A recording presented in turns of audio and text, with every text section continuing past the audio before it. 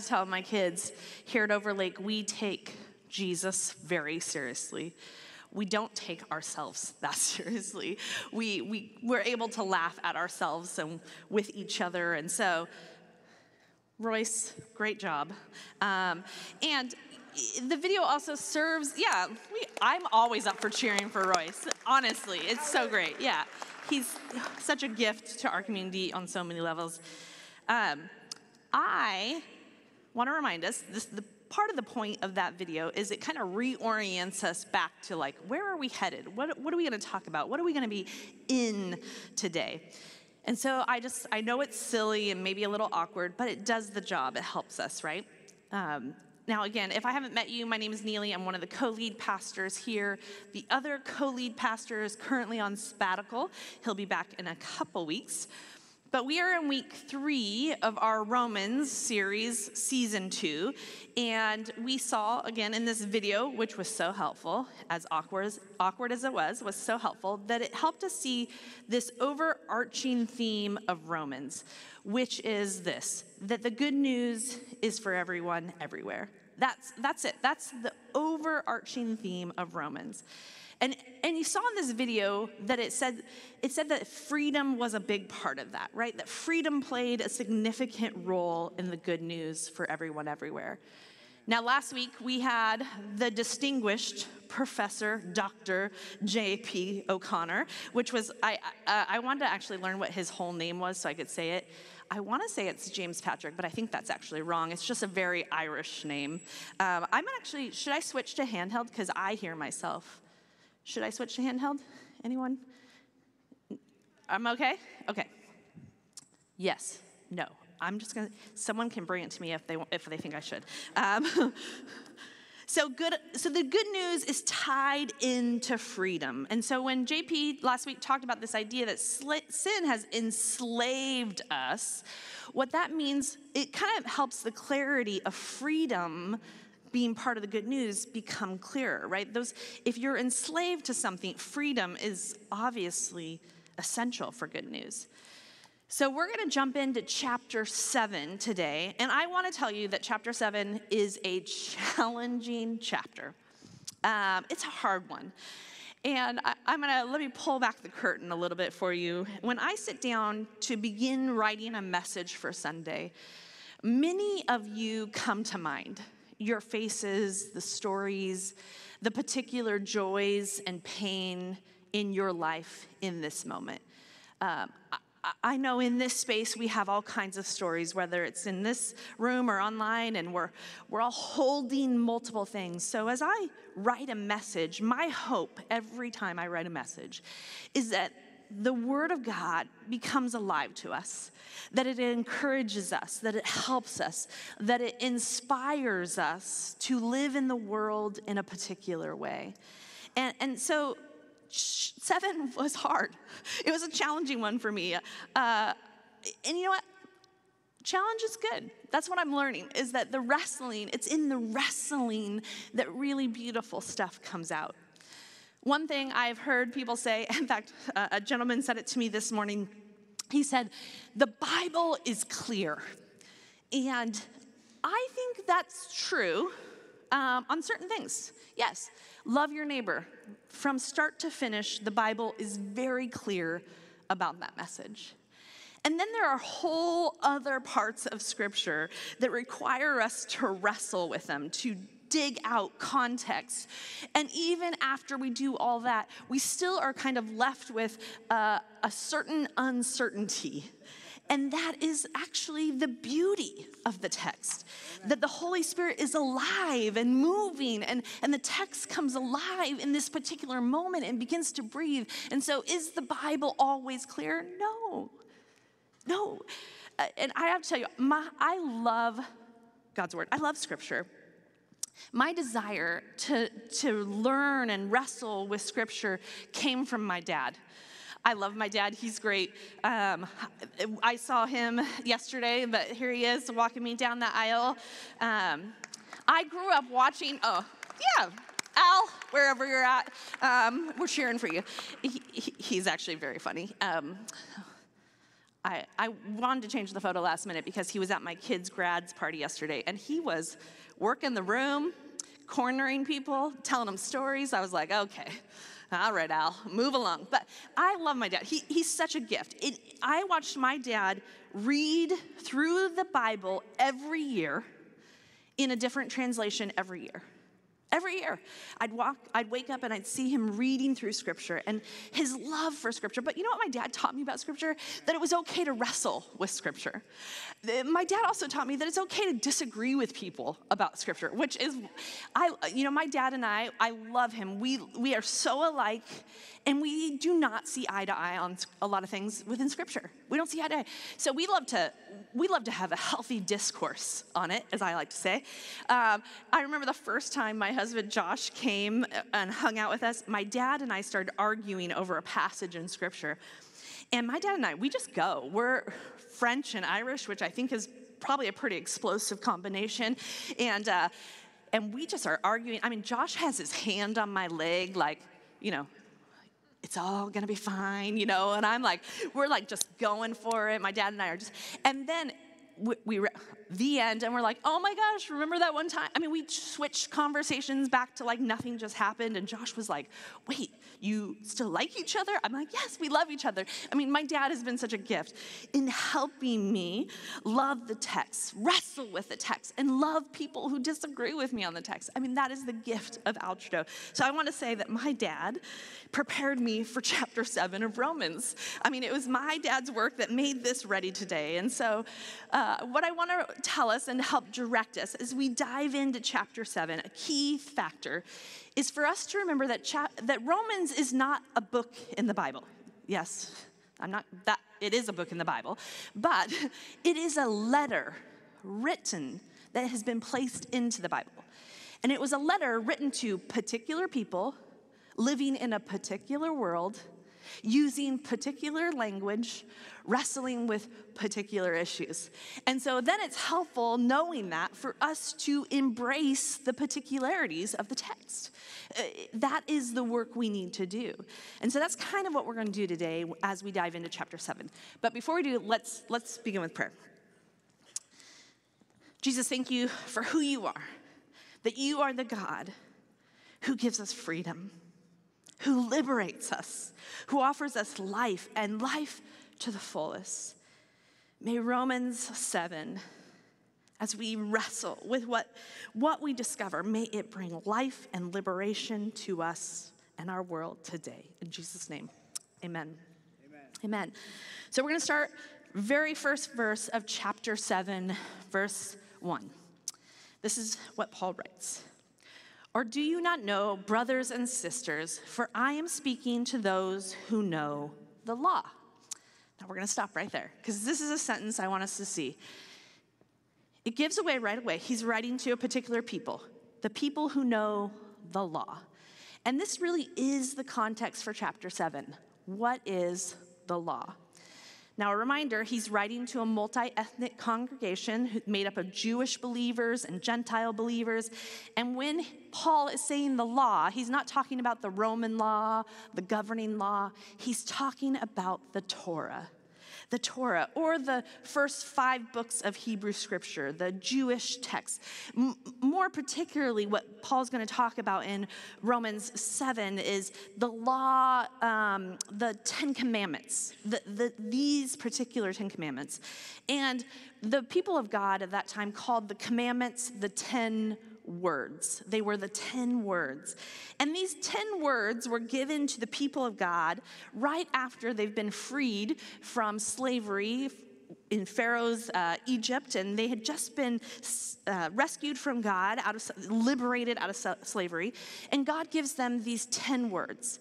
And the purpose of these 10 words is to live in relationship with God and with each other. Now, I want to be very clear, because I think we hear law and we have a misunderstanding it. These 10 words were meant for life and flourishing and blessing, individually and collectively. That's how the law was understood. So you'll notice this graphic behind me. We've got the 10 Commandments here. And I want you to notice, the first three, let's see what you shall have no other God before me, you shall not make idols, you shall not take the Lord's name in vain. This is about our relationship with God. This is about the flourishing of our connection to God. The fourth one is remember the Sabbath and keep it holy. Now, as I've heard this and learned it from others, is that this is about our relationship with God and our relationship with each other, the Sabbath. The remaining 6 are about our relationship with each other. Honor your mother and father, don't murder, don't commit adultery, don't bear false witness. These are about community. You could say that the law is made up of loving God and loving people. Some say that you could sum up the entirety of the law in loving God and loving your neighbor. And when I say some say, Jesus said. Like, that's what Jesus actually said. He said to love God and love your neighbor is to fulfill the entirety of the law. So again, the law here is a gift. It is meant for life. It is meant for the people of God to have a way to experience the fullness of life, the goodness of life, of good and right relationship with God and with each other for goodness. And multiple times God says to Israel, he says, when you follow the law, you will know life. You'll know life. And he also says, when you disobey the law, you'll experience destruction, death. Now, we could spend a long time talking about, are those consequences that just happen? Are they put on? Or is this really just when we follow these, we experiencing the flourishing of life? And when we don't experience flourishing. So, and if you read the whole of the Old Testament, the Hebrew scripture, you'll see this happens over and over. This comes to fruition where the people of God flourish and where they don't flourish. So here's Paul saying, to the people who know the law, to the people who know the law. And I think there's 2 goals in chapter 7 for Paul with the law. And the first one is this, that Paul wants to continue to demonstrate how powerful and how destructive sin is in the world. Right? Remember in chapter 5, we talked about how sin entered the world through one man, how it entered the world and led to destruction for all. So that was chapter 5. Chapter 6, JP talked about this idea that sin is so powerful that it enslaves people, that it turns humanity into instruments and weapons of unrighteousness, right? This is what we saw in 5 and 6. In 7, Paul is going to keep on going, and he's going to say, sin is so powerful and so bent on destroying everything good, everything beautiful in this world, that even the things that are meant for our life and for flourishing and for goodness, sin is bent on destroying them too. And so the goal really is like for us to really understand this good news that Paul has been already writing about and is going to write about much more in chapter 8. He wants us to understand just how bad it is. Just how destructive sin has been in the world. How powerful it has been in the world and within humans.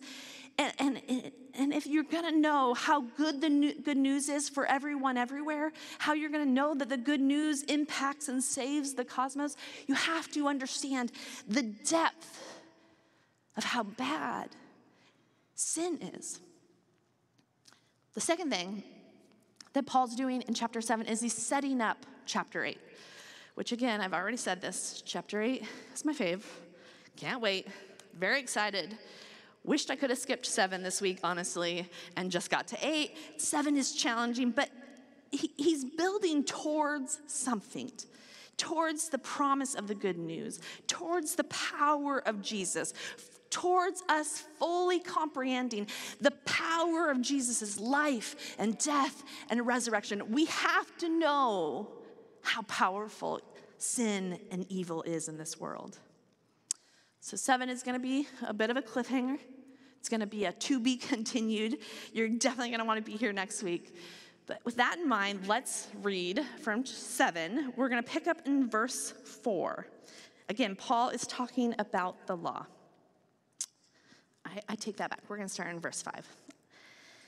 While we were living in the flesh, our sinful passions, aroused by the law, were at work in our members to bear fruit for death. But now we are discharged from the law, dead to that which held us captive, so that we are slaves not under the old written code, but in the new life of the Spirit. What should we say? That the law is sin? By no means. Yet, if it had not been for the law, I would not have known sin. I would not have known what it is to covet if the law had not said, "You shall not covet."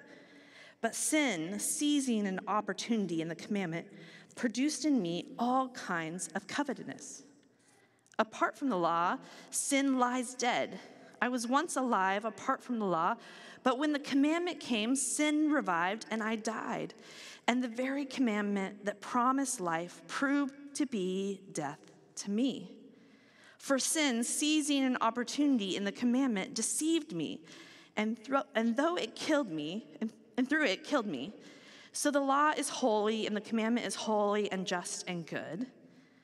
Did what is good then bring death to me? By no means. It was sin working death in me through what is good, in order that sin might be shown to be sin, and through the commandment might become sinful beyond measure. The word of the Lord. Now, if that felt confusing, don't worry. One of my favorite scholars, N.T. Wright, favorite New Testament scholars, N.T. Wright, who also happens to be one of the most well-known New Testament scholars, most highly regarded, said of chapter 7, he's a British Anglican archbishop, so you got to imagine his accent. He says, chapter 7 has proved to be difficult to understand. In the 80s Valley Girl, it's like, it's really hard, okay? So if you felt that was confusing, you are not alone. Again, chapters 5 through 8, sin is this major character, right? I'm going to use our graphic once more because it's so great. We see in this season that sin is peak, that 5, 6, and 7, sin shows up. In a sense, sin is showing up like a main character. And I think it might actually be helpful for us to imagine sin capitalized. It's showing up as the enemy. In chapter 5, we remember that we were talking about the creation story. And in the creation story, God creates a perfect, beautiful, good world for the flourishing of humankind. And sin enters and destroys it, and it leads to destruction. And then what we see here in chapter 7 is we're fast forwarding through Israel's history. It started in the garden, and now we are at this point where the law comes. The Torah comes. And the point of the law was human flourishing, was goodness, was life. And what does sin do?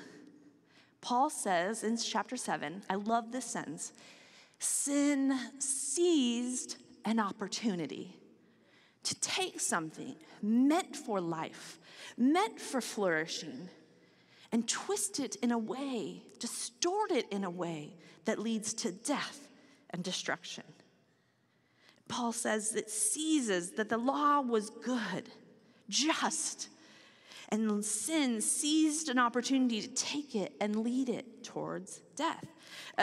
A scholar, a Romans and Paul scholar, Beverly Roberts Gaventa, says this: Romans 7 is neither the law nor the I, Paul says I a lot in this passage, but the way in which sin's power can reach into and even use the holy and good, right and good law of God. So Paul's doing something here that he does a lot in his letters.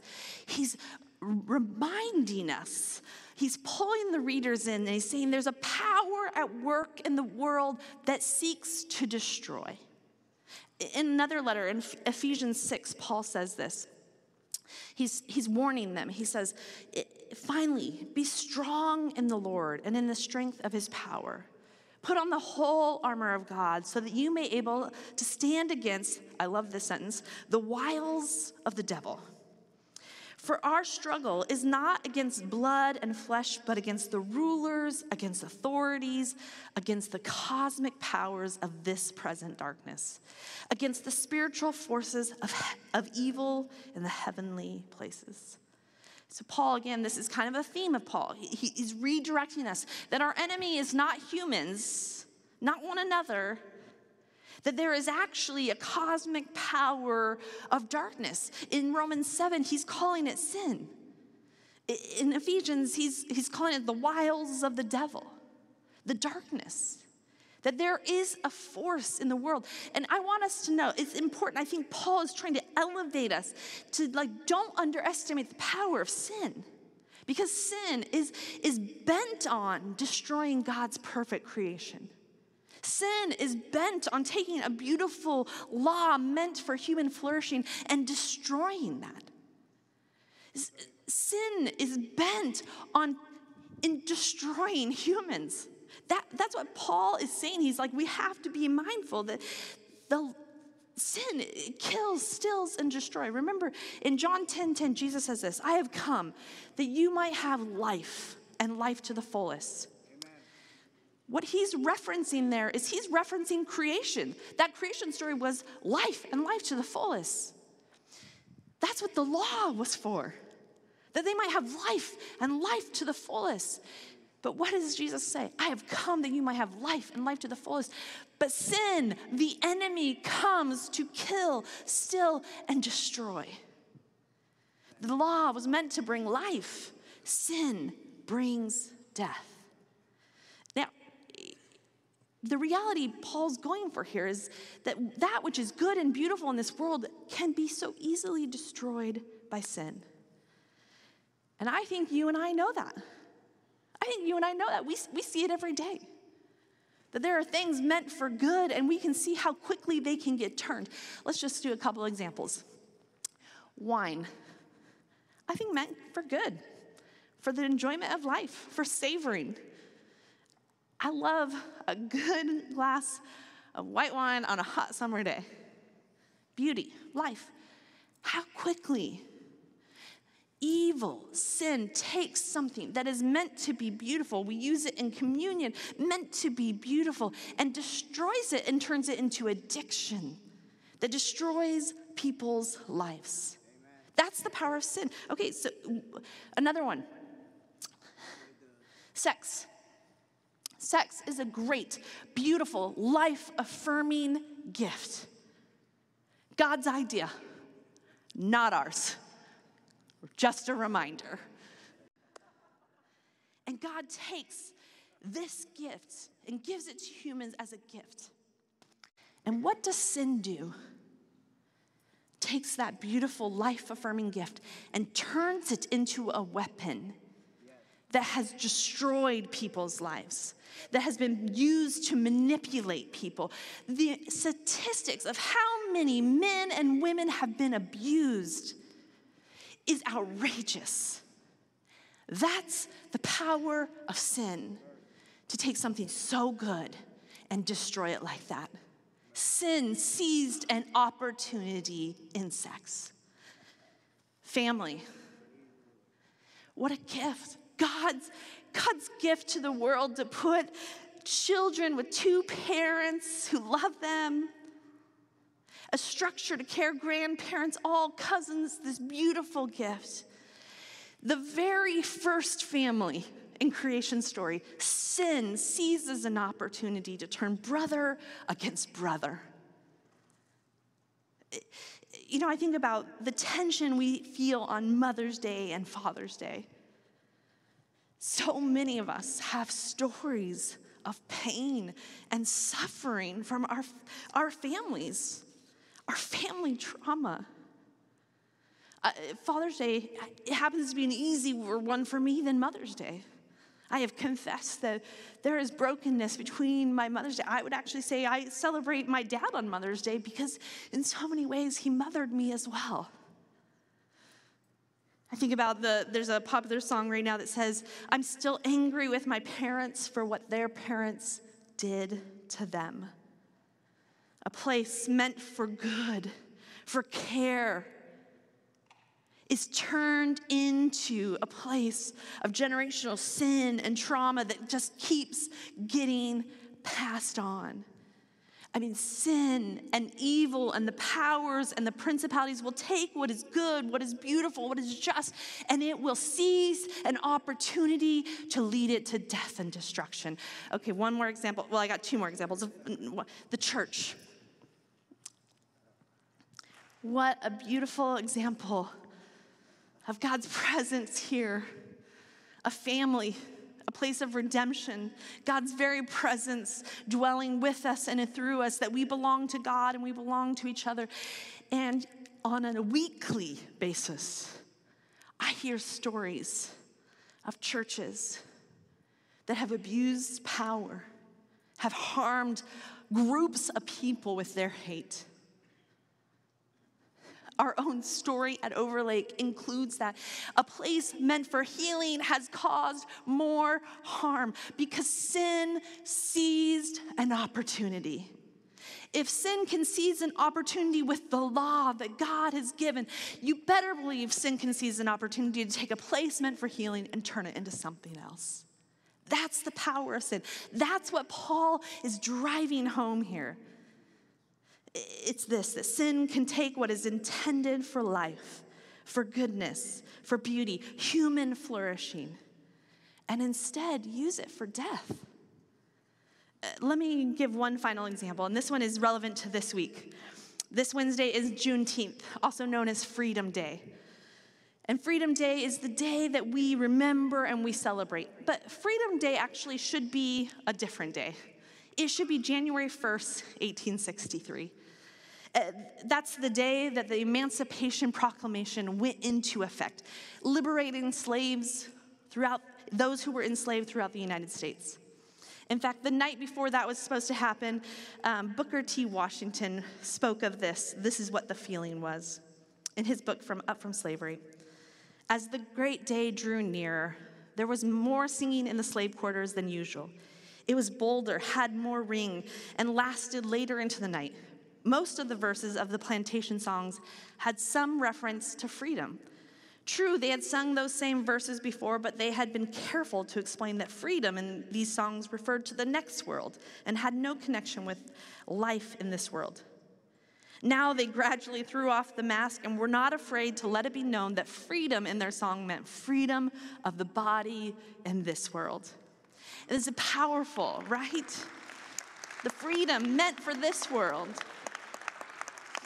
But the reason we don't celebrate it on January 1st is because it would take until June 19, 1865 for that law to be heard, to be enforced throughout the United States, the last place being in Texas. And so what you see here is another tangible example of something meant for good news, for liberation, being distorted by evil. Freedom meant to be bared as good news for all is turned and withheld from some. And we know we've made a lot of progress in the United States since June 19th, but we also know that there's a lot more to be done because, again, that is the work. We are at work in these forces that are happening, powers and principalities. So while June 19th came, Freedom Day, we still recognize that though the institution of slavery is gone, that there are new evils and new sins that have seized an opportunity. There is Jim Crow, there is school-to-prison pipeline, there are systems and structures that kill, steal, and destroy. This is the world. Sin and evil and powers and principalities, they take what is good, what is beautiful, what is meant for human flourishing, liberation and freedom, and they turn it into oppression, death, destruction. So this Wednesday, we have an opportunity to live in the both and, the now and not yet. To celebrate Juneteenth is to celebrate the end of institutional slavery. That is worth celebrating. But we make space for the both and, which means we also make space for lament, to name and to grieve and to hold hope and to work towards the ending of racial injustice in the world, in our country. This is what Paul is going after in chapter 7. What he's saying in this portion of the letter is that we have to be mindful of just how destructive sin is. And so before we get to chapter 8, where, I would like to just skip there.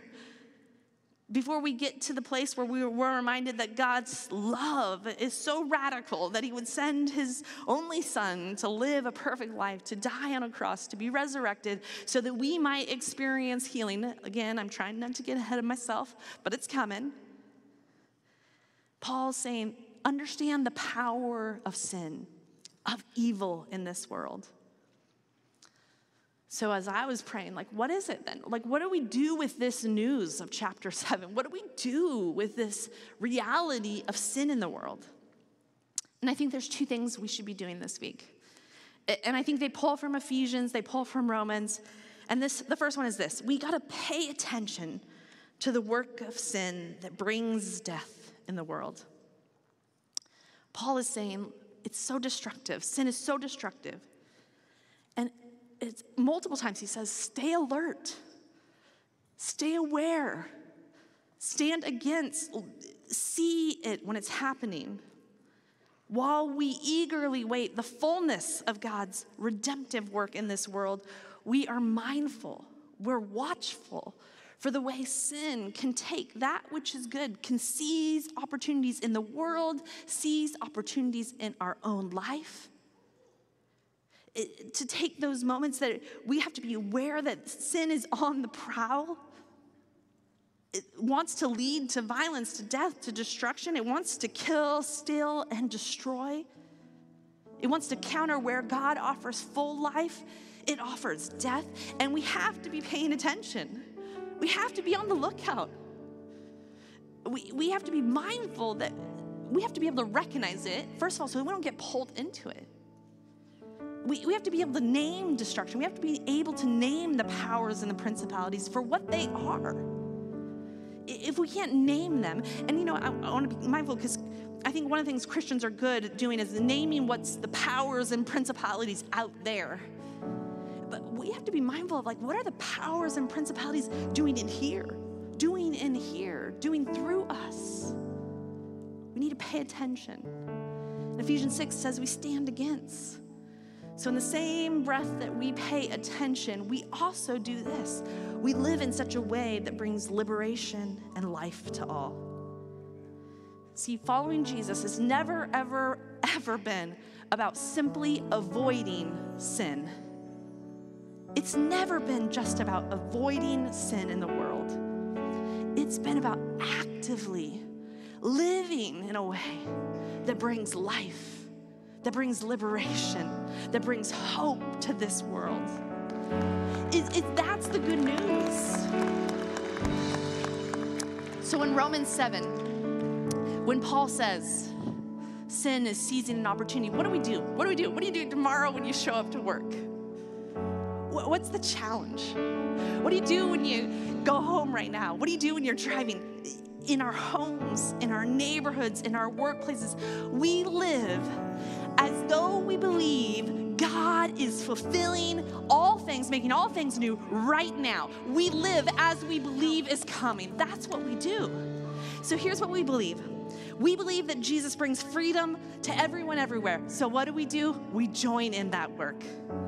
We believe that God is reconciling all things to each other. So what do? We join in that work. We believe that God, through Jesus, has torn down the wall of hostility between enemies. So what do? We join in that work. We believe that Jesus is healing and restoring all things. So what do? Right now, today, we join in that work. You're like, well, okay, join in. How do I do it? I said it at the beginning. It's a little callback. Love your neighbor. Love your neighbor. And to love them, you gotta see them. You gotta see them. You gotta care about them. You gotta know what they're doing, what they're experiencing. You gotta know how sin is bringing about destruction in their life so that you can love them, so that you can show up. so you can care, so you can bring light and life and love. Love your neighbor. So yes, sin is always trying to seize an opportunity to destroy. The thief is still coming to steal, kill, and destroy. But the good news, the hopeful news, is chapter 8's coming. And Jesus is inviting us to the work of liberation, the work of life, the work of love right now. Would you stand with me and let's pray.